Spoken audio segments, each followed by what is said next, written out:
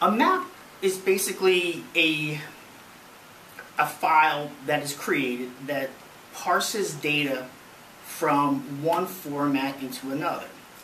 So it becomes like a roadmap per se. You're getting an application file from your Oracle system, your SAP system, whatever your ERP system is, outputting, say, a PO file.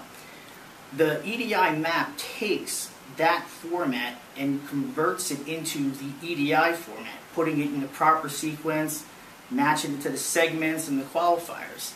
That way when it's sent, your recipient of the file, they have an EDI map that then takes the EDI X12 format that you created, and then it kind of reverses it and puts it into the format of their ERP system.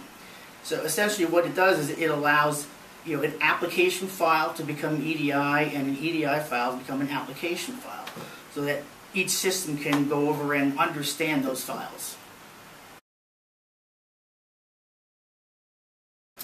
IDEA uses a couple mapping tools. We have Gentran, and we also have the B2B integrator on the IDX.